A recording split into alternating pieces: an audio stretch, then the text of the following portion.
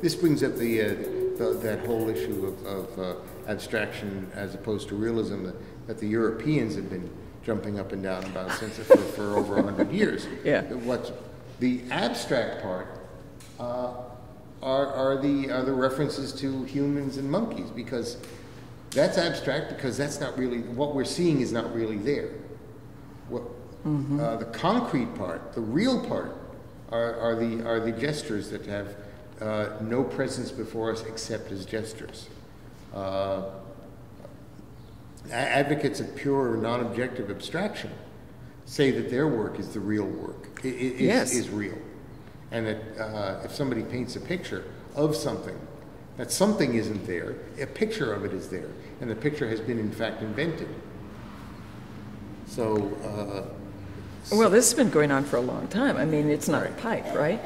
But it's also, I don't think that I actually believe in abstraction. And I think that's part of what's happening also. I think that, and I know that what you see is entirely differently from what I see. And what I see is entirely different from anyone in this room. Right.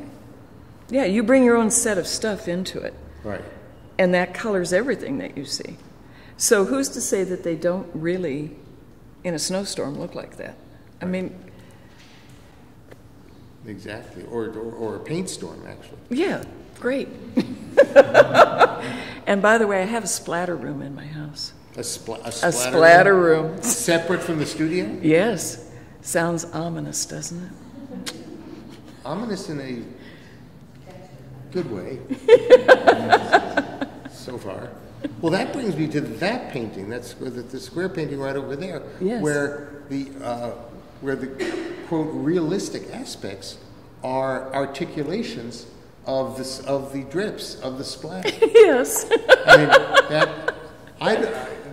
that is a quintessential statement about abstraction, quote unquote, and realism, quote unquote. Because what's real is the abstract, is abstract, and thus what's abstract must be real as well.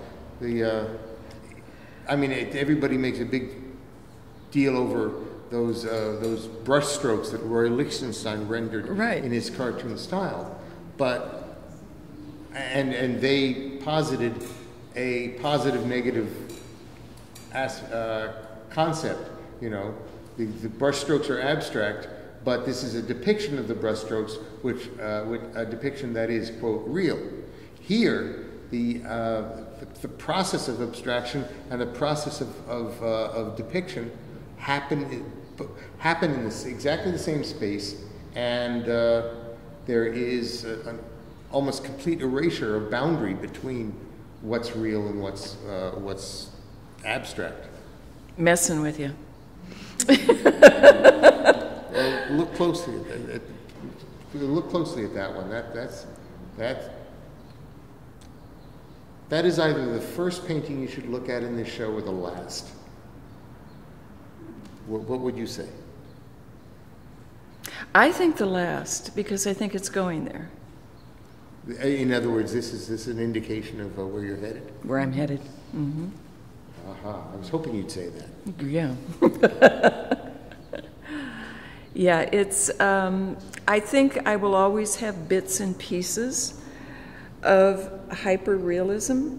It's just that they're going to come about not because I place them inside, but rather because something inside the abstraction already is indicative of it. Mm-hmm.